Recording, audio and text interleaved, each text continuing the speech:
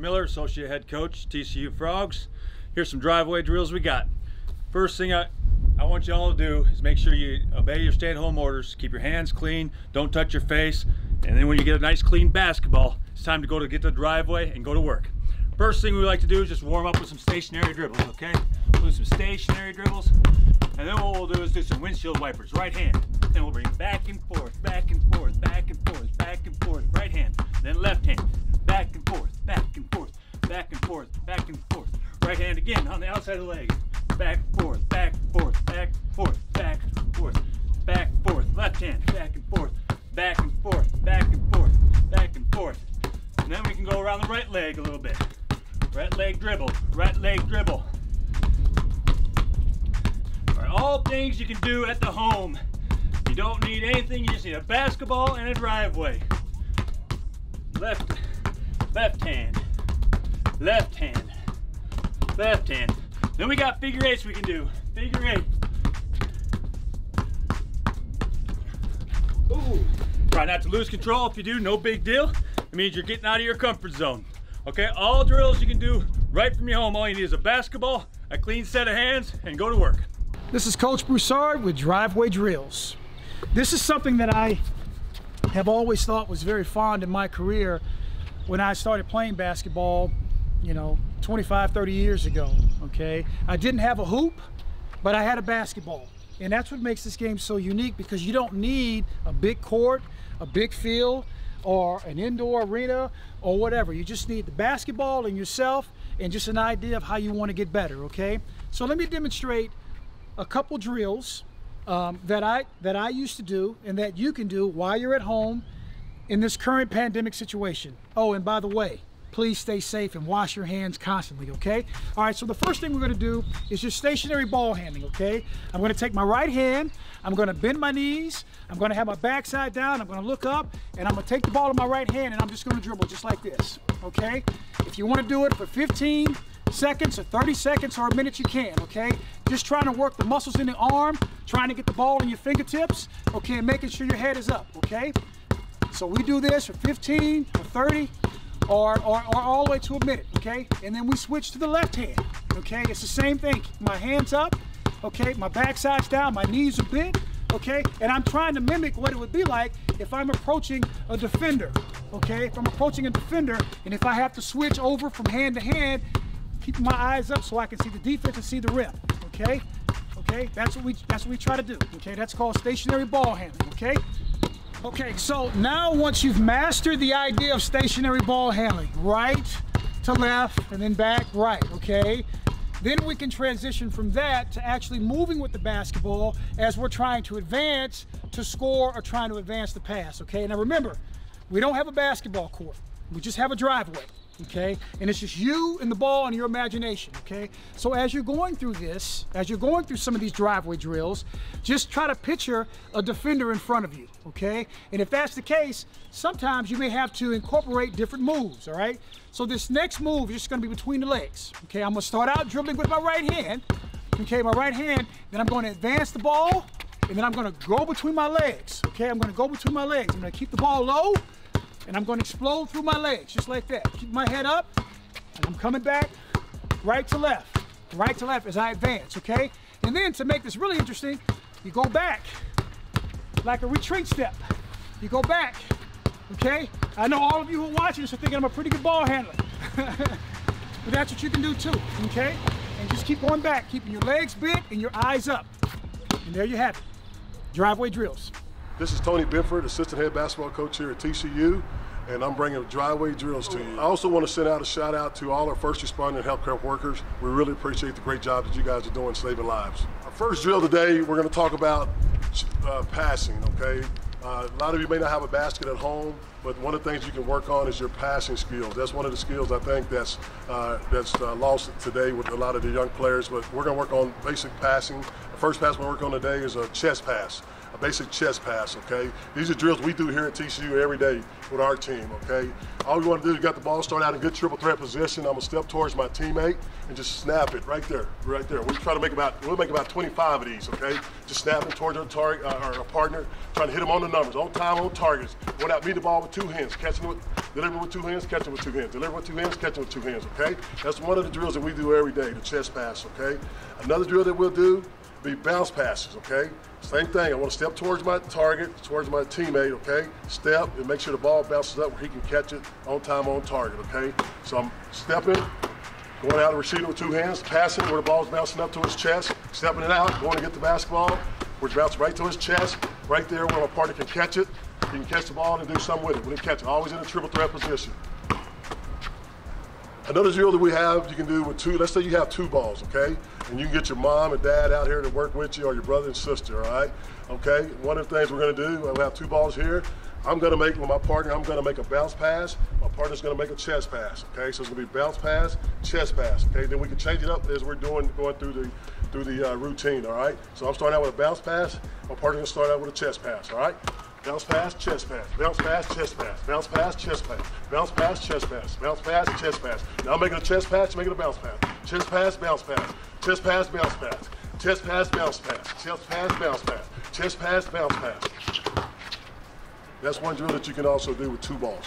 A more advanced drill that you can do for some of you high school players, and some of you probably already do this drill, is a part of the drills you can do with, obviously with these two balls, okay? We're gonna handle it, we're gonna dribble it 2 times, quick crossover, and pass it, okay? Moving, talking. We also want to communicate to our teammates, calling their names out while we're working on these drills, all right? So the first thing we're gonna do right here, I'm gonna start dribbling 1, 2, I'm gonna cross it, and I'm gonna toss it overhand. Catch it, 1, 2, cross, toss. Okay, 1, 2, cross, toss. 1, 2, cross, toss. Then we can change and go our left to right, same routine. Hi there, my name is Brian James. I'm speaking to you from Northwestern University. I'm an assistant basketball coach for our Wildcat basketball team, and I'm speaking to you from our beautiful brand new Treenan's Performance Center. I'm going to show you 8 to 10 different drills that all these youngsters can do almost every single day to improve your game as you see fit. I've done these drills with players all the way from elementary school, junior high, high school age, NBA, since I coached in the NBA for 18 years, and now I'm in my 8th season at Northwestern.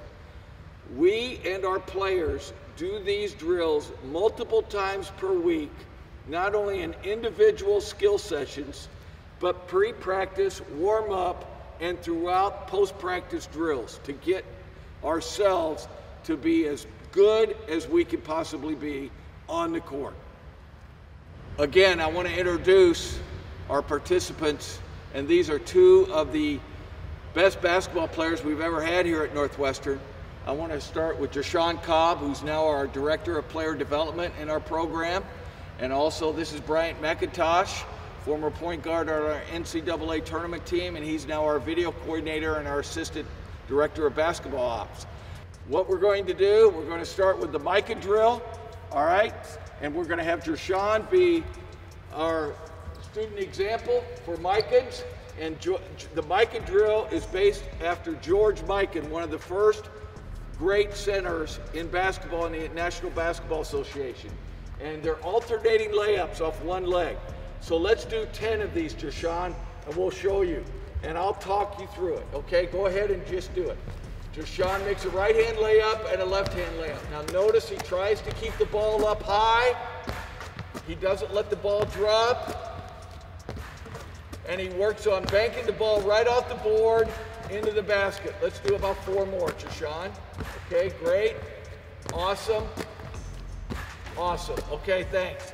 All right, you notice he went about 12 for 12, all right? But he concentrated on putting the ball right off the square into the board. As you get better, become quicker and get the ball out of your hand right away. Here's B-Mac. He's going to show you what a block-to-block drill consists of. Bank shots right off the glass. He catches the ball. He gets rid of the ball in a hurry. You notice Jashawn gives him a high pass so he doesn't bring the ball down by his belt. He shoots it in a perfect shooting pocket, and he works on his form and his quick release. It doesn't necessarily have to develop into a good shooter by shooting long shots. This is where you start to become a good shooter. Let's do 2 more, B-Mac. 1 and 2. You notice he did not miss a single one. You could do this drill every day. All right, the drills that we're going to show you now, along with all our little shooting drills, are dribbling and passing drills. I want to say one other thing. All of these drills, you don't need a gymnasium to do them in.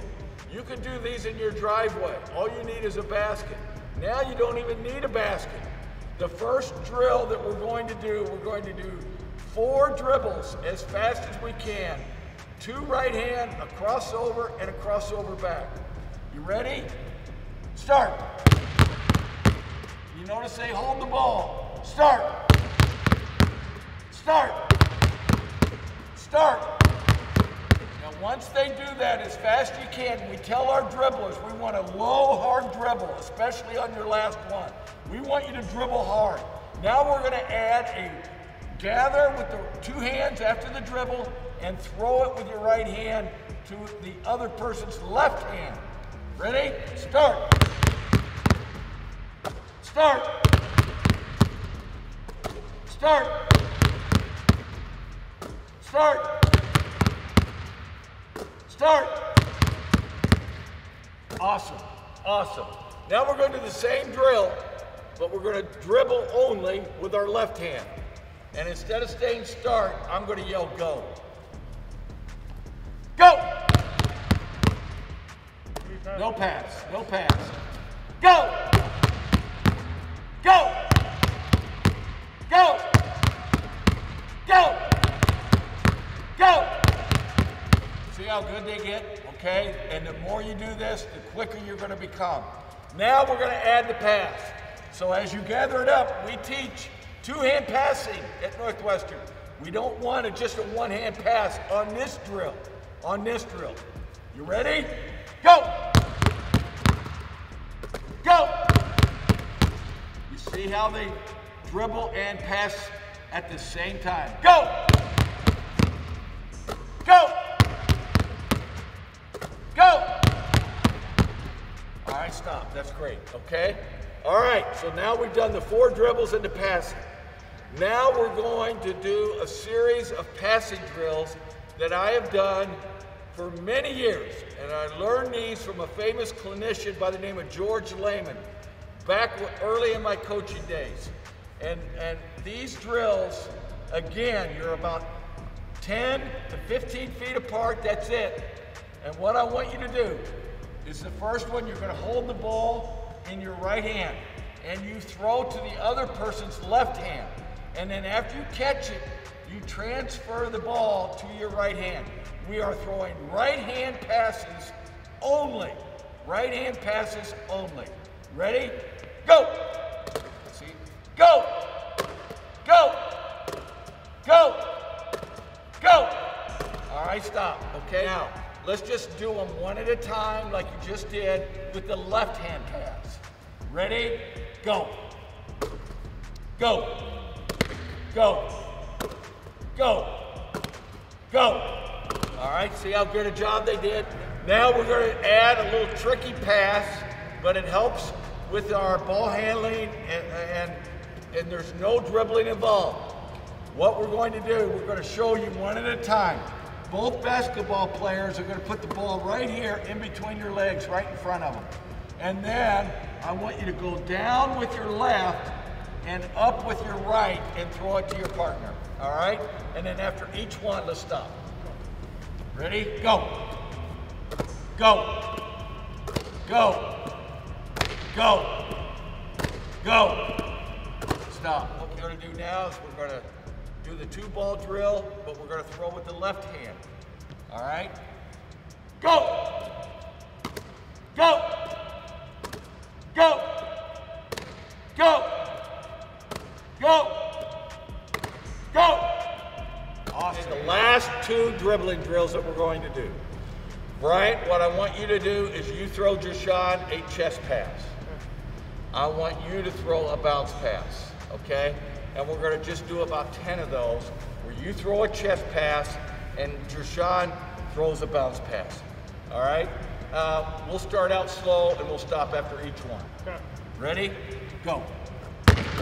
Go. Go. Go. All right, stop. Now once you mastered that, Our final drill is when I yell switch, you're gonna switch the type of pass that you make. You're gonna start with the chest, you're gonna start with the bounce, and then when I say switch, Jershawn will throw a chest and B-Mac will throw a bounce pass. Ready? Let's go.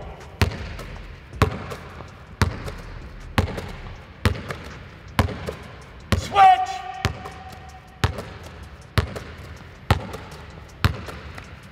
Switch! Switch!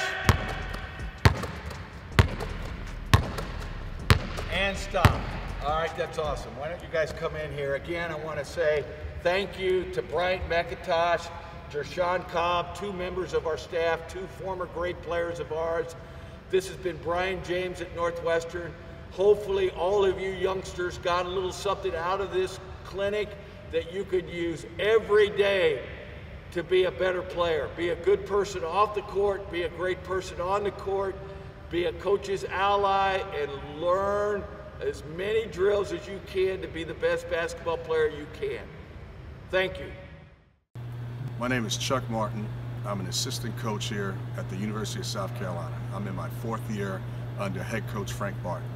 Today we're going to talk about 3 simple things: shooting the ball, passing the ball, and then driving the ball. So the first drill that we're going to tackle, we call it our toss-out drill. For those of you who can't find a partner, a rebounder, and you're in your backyard or at your local school, you only have 1 basket and it's just you and a basketball, this is a pretty good drill for you to learn how to shoot the ball and really try to perfect the art of shooting. So I've got one of our managers here, Luke, who's going to spend some time with us and kind of demonstrate the drill. The first thing we've got to figure out is how your range, right, and your skill set. So for today's demonstration, we're going to start right around this area with Luke. Luke is going to toss this ball out to the elbow area right here.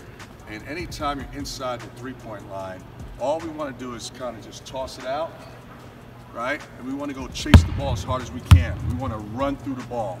We want to get under the ball. So as that ball is being tossed out, I want to run through it. I want to get under it. And anytime you're inside the 3-point line, we want to go inside foot. So now I want to go left, right into my shot, hips are down, elbow underneath the ball, and then we want to repeat that on the other side. So we're going to let Luke demonstrate what this looks like.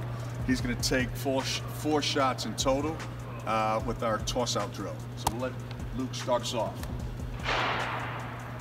Luke tosses it out. He gets underneath the basket, underneath the ball. Good shot. He repeats the same thing on the other side. So now it's just a simple toss-out. We've got footwork, inside foot, get under the ball, shoot it. Make a miss, he rebounds his own shot, and now we're doing the same thing on the other side. And all we're doing is trying to find a rhythm, trying to work on our footwork, trying to work on our form. Quick toss out, inside foot, get under the ball, make shots. So now this is a simple drill for you young guys who are by yourselves in your backyards. If you're on a court in your neighborhood and there's no one else around to rebound for you, this is a simple drill. You can take as many shots as you like. You can take 6 shots, you can take 10 shots, you can spend a half hour, and you can't do this enough. The keys to it is to toss the ball out, run through the ball, drop your hips, inside pivot, elbow underneath the ball, and get a nice high arc on your release. So hopefully you guys can take this drill and really improve your ability to shoot the ball. The second thing that we're going to work on is simple passing. I think if you can pass the ball, you can play the game. So, but that skill set is lacking over the past few years. I think fundamentally we've gotten away from our ability to pass the ball. So in this drill, unless you have a wall, which you can do it with a wall, right now I'm just going to jump in with Luke to kind of demonstrate a simple passing drill. And what you're going to do is you're going to stand with your partner, lane line extended. If you don't have a partner, but you do have a wall that you can use, you kind of use, maybe 5 to 6 feet. And all I'm doing is I'm going to start off with the ball right here. All I'm doing is I'm going to place my This is kind of old school, 5-star Eastern Invitational. I'm just grabbing that ball right here. My thumbs are right there. And all I'm doing is I'm making a simple chest pass. All right, so that pass is coming from this area, and I'm stepping towards Luke right now. My thumbs are down, just a simple pass. Luke returns that back to me, and then again, I'm just working on it. I'm stepping to my passes, I'm following through, and as you start to feel more comfortable with your partner, and you start to feel more comfortable if you're by yourself and you're using a wall, then now maybe take a step further back, maybe 1 or 2 steps. And then what you don't want to do is you don't want to lose your fundamentals. So now you don't want to compromise the distance for your fundamentals. So a little bit further away within your range, within your strength. And now another chest pass. All I'm doing is stepping to my pass. I'm trying to be as accurate as I can, and I'm trying to be as sharp with my passes as I possibly can. I'm trying to deliver that pass to Luke. Yep, as sharp as I can. Again, if you have a partner, maybe he gives me a target. So now I can really work on how accurate the pass is going to be. If you don't have a partner and you have a wall, then maybe you pick a spot on the wall and a landmark on the wall where you can kind of hit that target and really work on it. Simple chest pass, I'm stepping to it. My thumbs are down, there's good rotation, it's accurate. It's on point on your team, whether it's an AAU team or a high school team or a middle school team. Whatever offense you run, right, have some imagination. When will you use this? Is it an outlet pass? Center rebounds the ball, it's a miss. You're on the sideline. Imagination, I'm trying to hit ahead, advance the ball. So now you can have a little bit of imagination as you're delivering the ball. Once you've made this chest pass a few times, let's try to add to it. So let's talk about now making a bounce pass. So as we're trying to make that bounce pass, the most challenging thing for young players is the distance. So how far to make the pass. Usually it's about 3/4 of the way. So right now, I'm going to attempt to make a chest pass to Luke, 3/4 of the way. I want it to be a sharp pass, hit the ground, and then hit my target in his hands. So let's see what that looks like real quick. Luke will return it back to me. I'm stepping to my pass. I'm trying to deliver that pass. As you start to feel more comfortable, imagination, trying to figure out in your mind, within your offense, when will you use a bounce pass? Is it a back door out the corner? You know, is it a back door? You're trying to backdoor the guy at the top of the key if you're on the wing. When will you make that pass? As you start to feel more comfortable, maybe we take another step back. So now a little bit more distance, right? So we got to adjust a little bit to the pass. Snap it out 3/4 of the way.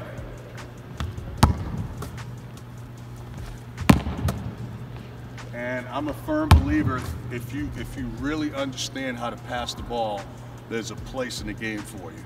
So very few times, often in today's game, passing the ball becomes the forgotten art. So if you could spend 2 or 3 minutes on a chest pass, a bounce pass, I think you're going to be a better player. This takes us to our last drill, our ability to handle the ball.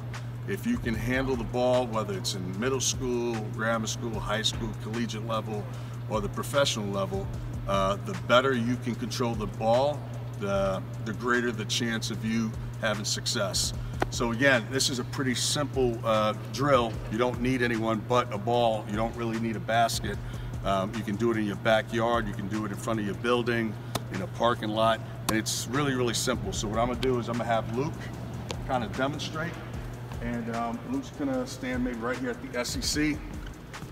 And all we're gonna do is we're gonna drop our hips. I'm gonna show, and then Luke's gonna demonstrate. I just wanna drop my hips, chest out, eyes up, head up, and I'm just gonna drive the ball to the ground as hard as I can for about 15 seconds with my right hand. And all I'm trying to do is control the ball, find a rhythm before I switch hands from right to left. So right now, let's see what it looks like with Luke. All I'm gonna do is just drive the ball, good. I can start out really slow. There's no rush. We're trying to get better. We're trying to improve. Once he starts to feel comfortable, I drive that ball a little bit harder. Good. The most important thing is control the basketball. As I start to feel more comfortable, let's drive it a little bit harder, a little bit quicker. Good. I feel pretty good. I feel comfortable with the ball in my right hand. I'm going to switch right to left. So now I'm going to do the same thing with my left hand now. I'm going to drive the ball into the ground.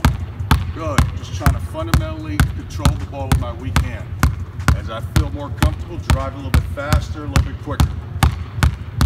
Pretty good. Stop. Right? We'll stop there.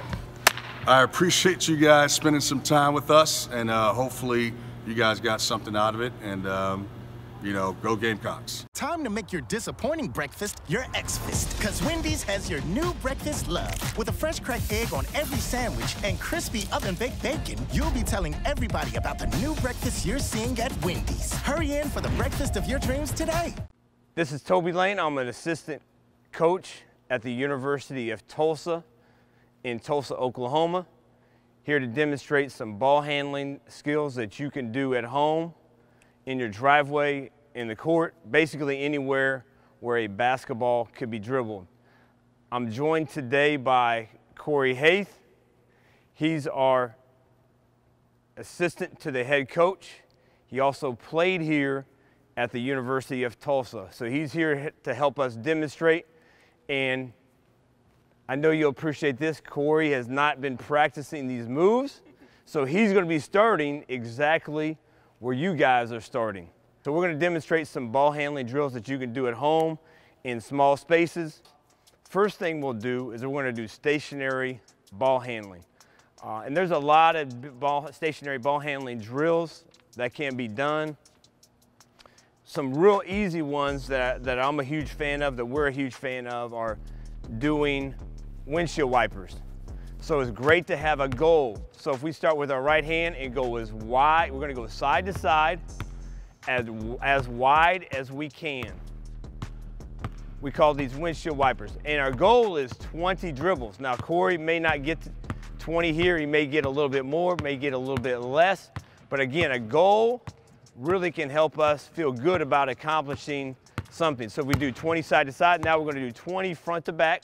Again, going as far as we can front to back, getting a feel for the basketball, being able to control it, not turning it over, and also doing it in a legal fashion, not carrying, but getting a feel for the basketball. How far can I go with the basketball, left to right and front to back? We also would do this with our weak hand, our left hand. And one thing I'll focus on is doing things maybe even more. As a young basketball player, you may want to do a few more drills or examples or repetitions with your weak hand. So again, windshield wipers, left to right, front to back.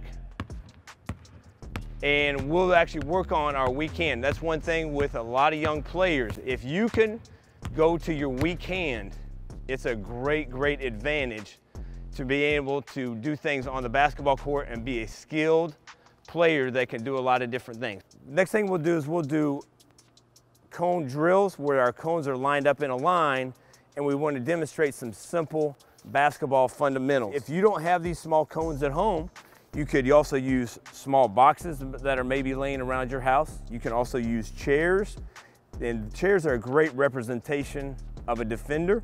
You could also use cans, like if you have canned goods at home, and certainly ask your parents if it's okay to use them or which cans you can use. But if you have cans that are really small, they're as obstacles or markers to go around.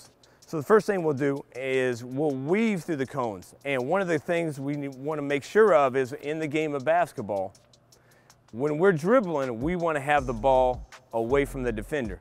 If I have the ball on the defender's side or next to the defender, obviously very easy to steal that basketball. But if I have the basketball opposite of the defender, it makes it hard. He has to go through my body and through my guide hand, my guard hand, to get to the basketball. So right now, Corey will demonstrate weaving through the cones and having the ball opposite away from these cones. And now we're going to pretend these cones are defenders. Now, again, they're really, really small defenders. but that is, especially at this level and even at our level, that's something we do. So Corey's gonna weave through the cones, and he's gonna have the ball away from the cones. So he's gonna weave, so you're just gonna weave. So you're gonna weave right, ball in the left hand. Now ball in the right hand, away from the defender. Ball in the left hand, away from the defender. Ball in the right hand, ball in the left hand. So next thing we'll do is what I call a hesitation dribble or a stop and go. So Corey with his left hand, let's go with his left hand, is gonna stop and go or hesitate, and sometimes we call it a hezi at every cone. So go ahead, at every cone, do a stop and go or a hesitation.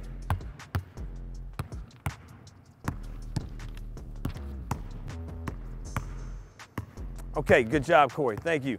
Now, that was with his weak hand. Now we're gonna go with his strong hand on the other side. Now, Corey, in this case, go a little bit faster where it's just like a stop and go, stop and go. It's barely stopping and keeping the defense off balance. Again, playing at different speeds and being able to stop and make the defender stop, and then you go at your own pace makes you faster. Next, we're gonna do in and out. So with an in and out, we're gonna just fake like we're going in and then we're going out. So it's almost like a fake crossover. We'll work on crossover dribbles later on, but while we're doing this in a straight line, we're gonna go in, so we're gonna push off with our outside foot, then I'm gonna push off with my inside foot. So basically, it's a fake crossover, and some people may refer to it as a fake crossover. Go ahead, Corey.